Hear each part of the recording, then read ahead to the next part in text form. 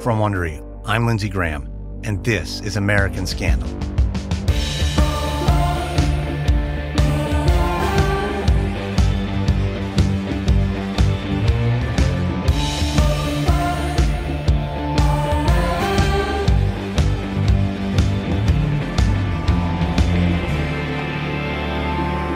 In 2011, Pennsylvania judges Mark Ciavarella and Michael Conahan were sentenced to federal prison for their roles in a scheme that came to be known as Kids for Cash.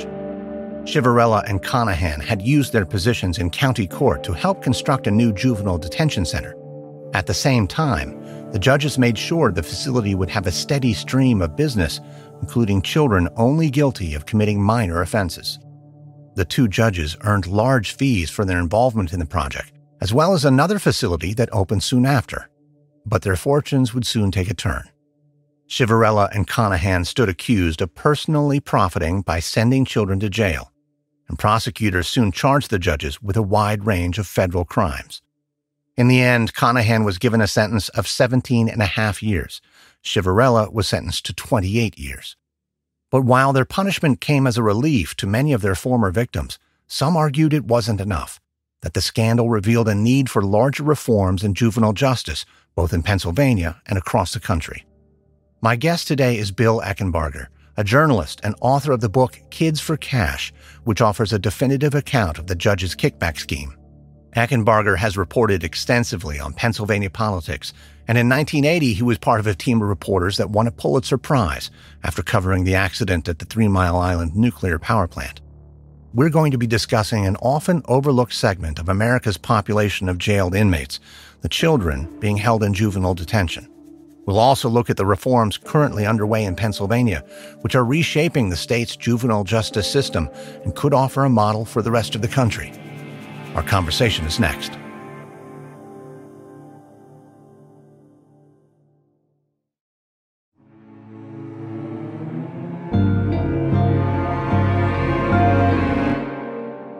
Bill Eckenbarger, welcome to American Scandal. My pleasure, Lindsey. So let's start our conversation with getting a scope of the issue at hand. Maybe some numbers would help. Right now, how many children are incarcerated in juvenile detention centers throughout the United States? Well, Lindsey, according to the federal authorities, there are about 25,000 kids incarcerated in the United States today. Now, there will be about the same number tomorrow, but they won't be the same kids, and different the next day, so that over a period of a year, you have a lot more kids incarcerated than 25,000. Now, has that number in recent years gone up or down? It's gone down. It was up around 100,000 about 25 years ago, but that's gone down for a number of reasons. Mainly, many states have seen that it's very expensive. Well, let's continue to peel back these numbers a bit. These tens, if not hundreds of thousands of children, what kind of crimes are they accused of? Well, Lindsey, the news out of juvenile court is very bad. Violent kids, young predators. We just had the case of the 6-year-old boy shooting the school teacher. But the fact is that only about 5% of juvenile arrests are made for murder, rape, or other violent crimes. Most of these kids in detention are there for substance abuse, property crimes, and so-called status offenses, which are offenses that would not be a crime if they were adults, like truancy or running away from home. So we have a large population of children incarcerated for relatively minor offenses. What is the stated goal of this order of operations? The stated goal of incarceration is rehabilitation, but studies have shown that there's very little of that actually going on. And this is a real problem because most of these kids come from low-income families, have learning disabilities and mental health issues, and are more likely to have poor support from home. But they need help more than most kids, and they're getting less help. Let's put a face to some of these observations about the juvenile justice system. You've reported firsthand on the Kids for Cash scandal. Could you share some of the stories you heard about kids who were jailed and what happened when they grew up? Probably the worst single story is there was a boy who his parents bought him a surprise gift of a motorbike for his 15th birthday. Unbeknownst to the parents or the boy, the motorbike was stolen. Judge Chivarella had the boy placed in PA childcare for 6 weeks. The boy never recovered. As an adolescent, he was in and out of trouble with the law, and last year he died of a drug overdose at the age of 28.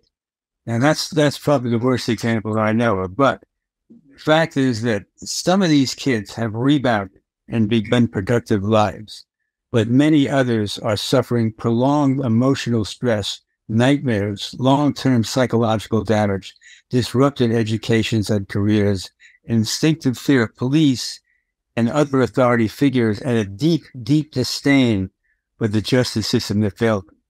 Now, you're describing a situation, anecdotally, but can be writ large, of a system that's failing children. That's clearly an emotional cost that we can feel. But earlier in our conversation, you mentioned that the number of children behind bars has been dropping because of a different cost, that incarcerating children is very expensive. Explain. Well, nationally, the average cost of juvenile detention of a single kid is around $300 a day. Several years ago, a think tank estimated that nationally, we were spending nearly $6 billion to imprison children, most of whom were not violent. All of this is paid for by state and local taxpayers. So we're developing a picture in which the American system of juvenile justice is expensive and harmful. Why are we still doing it? I think because of widespread public perception. We are a nation that still sees imprisonment as the best way to control crime. And why should kids be any different? In America, here's a figure that you may find surprising. We have only 5% of the world's population, but we have 25% of its prisoners. And many of these cases, especially these juvenile cases, their fates are determined by local or county level judges. This was the case for Mark Chivarella, and he was a popular elected civil servant. He was very popular. People really liked him.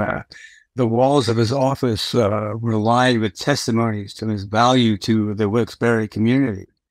The height of his abuses, Chivarella was named Man of the Year by the Friendly Sons of St. Patrick, an Irish-American group that raises money for scholarships and generally promotes good citizenship. In addition, his local congressman read praise for Judge Chivarella into the congressional record, where it still stands, saying that the Wilkes-Barre area was a better place because of people like him. He was very popular among school teachers. Around school office and teachers' lounges, he was praised to the point of eulogy. When a kid got sent to the principal's office, even for something relatively minor, just call the cops, and that would get him before Judge Chivarella. So behavior that was once a matter of school discipline, shoving matches, foul language, disrespect to teachers, suddenly became far more serious. And good riddance to these kids who were often low achievers academically and dragging down the test scores. But Chivarella's popularity, I think, perhaps brings up the larger question. Winston Churchill quipped that democracy is the worst form of government except for all the others. But maybe in choosing people who will sit in judgment over the rest of their citizens democratically, or even by choosing, making it a popularity contest, if you will, we are not making the best choices. I think that any candidate for judge who pledged to take the high road would be doomed to defeat, for sure. When Chivarella announced he was a candidate for judge, he stood in front of a banner reading, "A remarkable choice for judge," and told a gathering of some 300 supporters that it's time for people who break the law to realize they will be punished. That's what gets votes. Promising to work towards rehabilitation does not get votes. And I have to personally admit, I have been in the voting booth and confronted with a list of, 12, 16 judges, all of the names I don't recognize. I can't really say that I did my due diligence in preparing for that choice. So I either left them blank or voted by political affiliation, which often isn't even marked in many municipal elections. So how if judges are to be democratically elected, how possibly could the public properly choose? Well, there are many ways. First of all, there's no perfect way to select a judge. Let's start with that, okay? But probably popular partisan election is the very worst way. I remember that in Pennsylvania, the judges not only ran for election, they ran as Democrats or Republicans. What on earth is a Democratic judge or a Republican judge? What does that mean? It doesn't mean anything. Today, there's a combination of schemes used to select judges across the country. It's almost endless. Almost no two states choose their judges the same way. Approximately half of the states appoint judges and half elect judges. 31 states use commission plans to aid the government in selecting judges. Others use the bar associations. In Hawaii, for example, judges themselves appoint other judges. Partisan elections like Pennsylvania are held to select in 13 states, and for some judges, an additional 8 states. So it's a hodgepodge. There's no uniform way of doing it. But in those cases in which judges are popularly elected, like Mark Ciavarella, there is an incentive that you've already hinted to of finding the right popular message to get into the job, and perhaps an obligation then to follow up those campaign promises. But once on the bench, as we saw with Ciavarella and Conahan, there are other perverse incentives. What additional pressure does electing judges or any other method of selection put on the people in these positions? How does it affect their judgment, which should be, as we hope, as impartial as possible? Yeah, I mean, the only thing a judicial candidate should pledge to do is follow law. That's all they should do. And that's not going to get them elected. So they have to come up with dramatic ideas that appeal to a largely uninformed electorate, because you can't expect the average citizen to understand the nuances of the law and being a judge. It just isn't something that the average voter can do. Well, I think that Ciavarella came on the scene right after Columbine, the shooting out in Colorado, and that produced a great groundswell of support for Get Tough with these kids. And I think he was always kind of riding that wave. And, you know, it's easy to seize upon an idea that's very popular and make it your own. It's very comfortable. It's a very easy thing to ride the public wave. And that's sort of what he was doing, I think. I think he honestly believes that he was right, and right about getting tough with kids. And then he somehow managed to segue the payments that you see back in P.I. Chafka as a separate issue, separate from his getting tough with kids. In fact, he's said over and over again that he says never accepted a dime for sending it your way. So he's effectively divorced the two events from each other, even though they are, of course, directly related. So it sounds like Ciavarella did have some sincere belief that punishment could have a rehabilitative effect. Yes, I think so. He believed that he was doing good by getting these kids off the street, teaching them a lesson, getting tough with them, and all this, of course, runs contrary to the evidence-based information we have about juvenile justice, which is quite the opposite. But when you look at it in a simplistic mode, it becomes the same thing is applied to adults. People think that the best way to treat adults is to send them to jail. And so we've got this massive jail system with all these people who are being trained to do it all over again. He thought it made sense, but it just is a horrible mistake.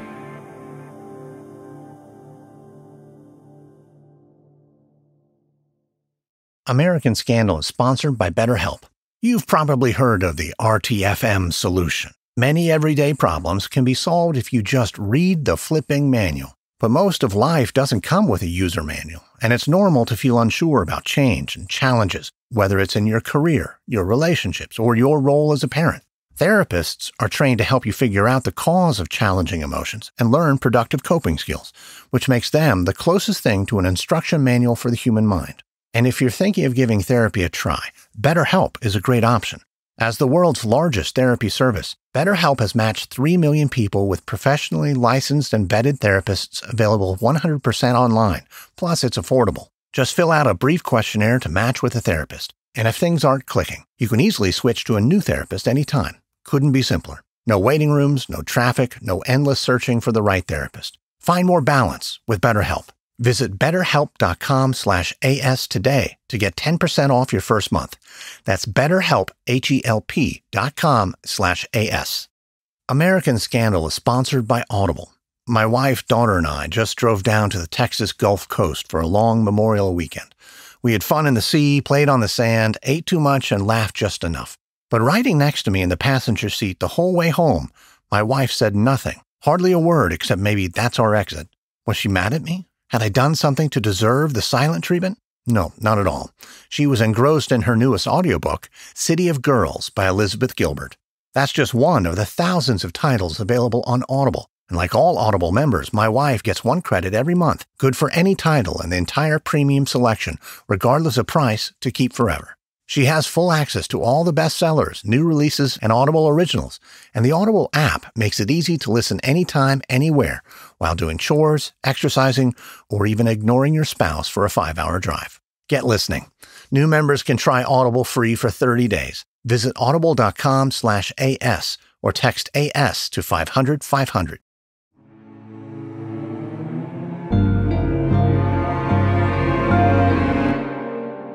So let's turn the conversation back to you and your career as a journalist. You have won a Pulitzer Prize for your coverage of the accident at 3 Mile Island. So what switched your focus from perhaps nuclear energy policy to the Kids for Cash scandal? Well, one night in, I think, October 2009, I got a phone call from my old editor at the Philadelphia Inquirer, where I had worked for 20 years. And he told me that one of his staff people at the Harrisburg Bureau had become ill, and he needed someone to cover an important hearing the next morning. Could I fill in? He told me the hearing was by a special committee created to look into the Kids for Cash scandal. So sure, I told him. And I went to I spent most of the night boning up on the controversy, and the hearing started at 10 o'clock, and within about an hour, I was stunned by what I was hearing, and I realized that this was a very, very important story. In fact, it would occupy me for the next 2.5 years. I interviewed more than 200 people, including 43 of the judge's child victims and their parents, juvenile justice experts, prosecutors, defense lawyers, state officials, federal agents, victims advocates, and local attorneys. Judges, although not the two bad judges. I covered hearing trials and sentences, and I read thousands of pages of court documents, and it pretty much took over my life. I was once told by a great newspaper editor that the most important attribute a journalist can have is a sense of outrage. And in my years as a reporter, I had experienced a lot of outrage, particularly covering state government, but nothing ever outraged me like this, because these were kids whose lives were destroyed, and it was terribly, terribly sad. You also live in Pennsylvania, right? Not far from where this story was centered. What is it about this area, then, that might have produced a scandal of this level? Well, now we're talking about northeastern Pennsylvania. This is Wilkes-Barre, Scranton are the two major cities there. The level of corruption up there is almost beyond belief. Nepotism is everywhere. There's a 4th R in the school system: reading, writing, arithmetic, and relatives. To get a teaching job, it's well known. It probably still isn't the case, but back during the Kids for Cash time, to get a teaching job, it was well known that when you went for your job interview, you put along an envelope filled with $4,000 or $5,000 in cash to slide over to your interviewer. This was even discussed at some of the colleges when they were preparing teachers. It's not surprising that Wilkes-Barre was the home of Daniel Flood, one of the most corrupt congressmen in American history. Today, he is widely revered up there, In fact, there's an elementary school named after him. So, well, I think getting to the point is that the stage was well set for the Kids for Cash scandal up there. Well, I'm curious. I mean, that certainly describes a culture of corruption in this particular area of the state. But how did it get so bad? Well, there's a lot of theories about that. The region started out as a coal mining area, and initially the miners were greatly abused by the mine owners. They unionized, and it became a struggle up there between the two sides, and jobs became very important. And particularly as the coal mining jobs declined, government jobs became very important. And so you had this attitude of patronage and giving out jobs to the right people. And that's one theory about how things became so corrupt over there. Organized crime had a very good foothold there. In fact, one of the judges, Judge Conahan, regularly had breakfast with the local leader of the mafia, out in public. I mean, they never tried to hide it. They just got together every, one day morning or something. Whenever stories like this surface, there's often a feeling that certainly someone could have stopped it if they have just spoken up. There's plenty of people who are watching this happen out in the open, but maybe the bystander effect was too strong. What accounts do you think for the continued silence and, the turning away that allowed this sort of corruption? Well, conspiracies of silence have existed at all times and all levels of society. It's a kind of group censorship. You have to know what not to know, is kind of the way the thinking goes. As you know, for many years, the Roman Catholic hierarchy kept mum about sexual abuse of boys by priests. In the case of Kids for Cash, these hearings in which these kids were summarily sentenced and shackled and taken off to be incarcerated were witnessed by stenographers, court officers, prosecutors, public defenders, probation officers, and police. And they did nothing. One amazing fact is that the Luzerne County Bar has about 700 members who are legally obligated to report any suspicious activity by a judge. None of them, not one of the 700, ever spoke up. So it's kind of amazing how that works, but it is this whole idea of group silence, group censorship. So in this instance, though, the scandal was uncovered and the perpetrators were punished. And in the aftermath, the Pennsylvania legislature adopted some reforms. What can you tell us about those laws? Well, they did some good things. Under the laws they passed, the right to waive counsel is greatly restricted. In the case of testing, of course, kids were told they didn't need a lawyer. Now it'd be very hard for them to say they don't want a lawyer. The public defenders will be available at all times. Another important thing is that the judges have to explain their decisions in their rulings, which are called dispositions. If you're going to send away a kid for 3 months, you've got to explain why you're doing that. And one of the most horrible things that the kids told me about, the worst part of the experience was being shackled. They said this was so humiliating, they couldn't stand it. And now, under the new law, shackling is greatly restricted, only in cases of extremely violent kids. So this story shows how vulnerable children are to actions of the state. And they are probably the most vulnerable population and the one we should care most about. But juvenile justice is not a hot-button political issue. Why do you think that is? Well, I think there's I've said this before, this widespread misunderstanding about juvenile justice whereby they equate it with adult justice. It's really not the same thing because kids psychologically are not as aware of responsibility and consequences as adults. And that gets translated to the general public. They don't get the distinction between serious offenses and normal adolescent rebellion. It seems to be absent, not just in Pennsylvania, but throughout the nation. I grew up in New York State, and I had Judge Chivarella been around when I was a kid, I probably would have gone away because I did some things that normal kids do. We did crazy things like all of my friends.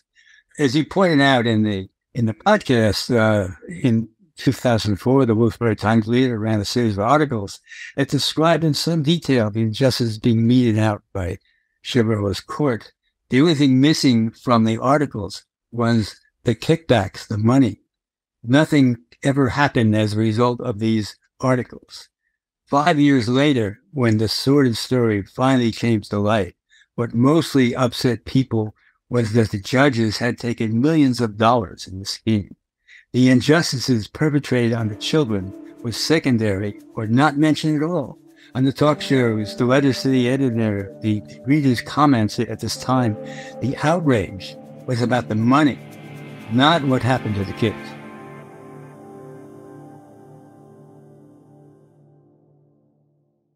From Wondery comes a new series, Flipping the Bird, Elon versus Twitter. A story about what happens when the richest man on the planet decides to acquire a powerful social media company in the name of free speech. But does he have what it takes? It started off promising. Or is this all just about Elon? He's essentially mad that his tweets aren't performing as well as he would have expected them to. It really just felt like, okay, this really is just a platform being ruled by a dictator who does things on his own whims. And what will be left of Twitter by the time he's done? Basically, my entire team was gone. By the end of it, infrastructure was just completely gutted. He'll tweet a thing and then everyone's like, we got to work on that now because he tweeted it. I'm supposed to believe this man is a genius. It just felt like everything was kind of descending into chaos. Follow Flipping the Bird wherever you get your podcasts. Hey, Prime members, you can listen to episodes ad-free on Amazon Music. Download the Amazon Music app today.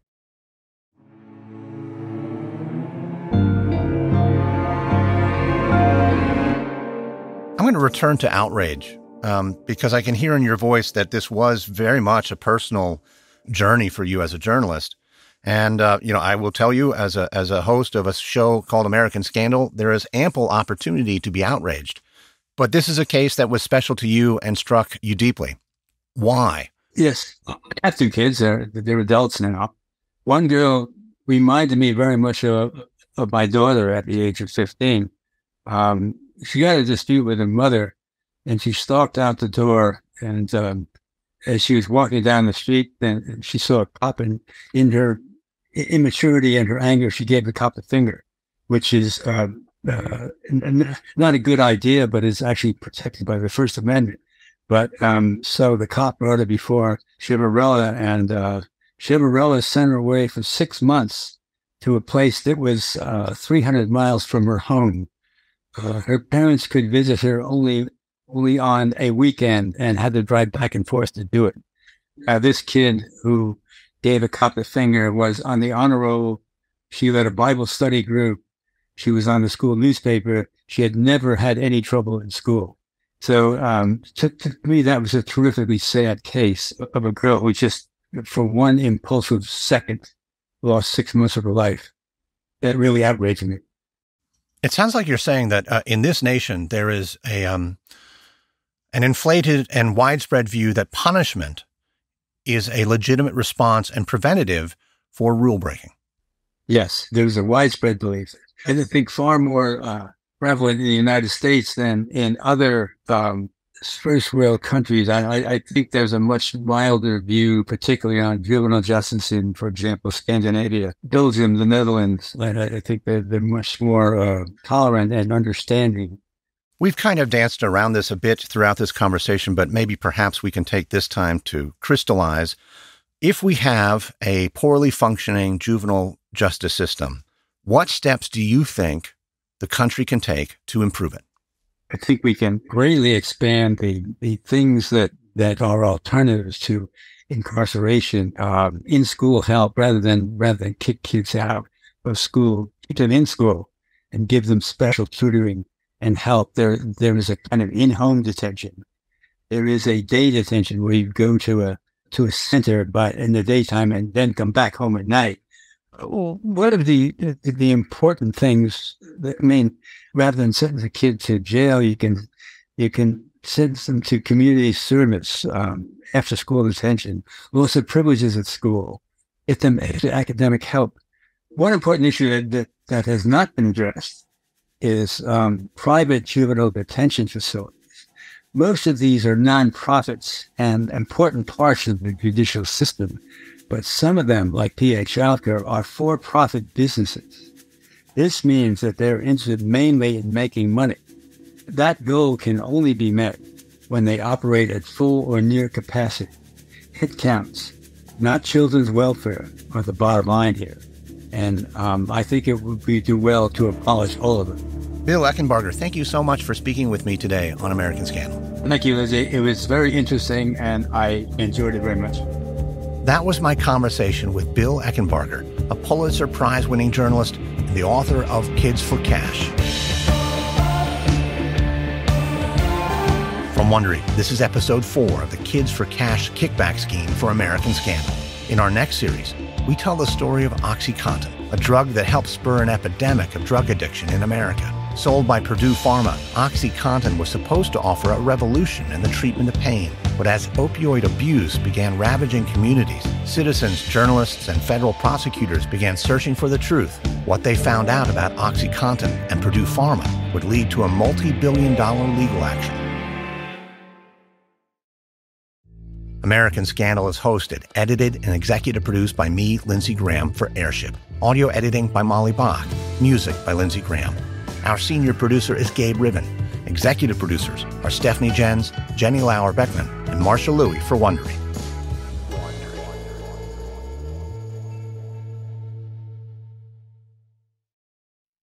Hey, listener. You asked for a little more smartless in your life, and now we are delivering. I am excited to tell you that we are making the full recorded interviews from our Smartless Live tour available to you exclusively on Wondery Plus. Our first guest you may know as Mugatu, Buddy the Elf, Ricky Bobby, or Ron Burgundy, amongst many other characters. But we know him as America's best friend. He's Will Ferrell, and Will discusses his new life goals, which include referring to money as cheese, and also his commitment to drink at least 50 liters of water a day. Will is just the first live episode, with new ones rolling out every Thursday for the next 10 weeks. We're talking with celebrities and icons like the great Conan O'Brien, Kevin Hart, Jimmy Kimmel, and so many more. You'll even get to meet Sean's sister, Tracy, from Wisconsin. These are special episodes that were recorded in front of thousands of our biggest fans. You can listen to these episodes exclusively and ad-free with Wondery Plus. Find Wondery Plus in the Wondery app or on Apple Podcasts.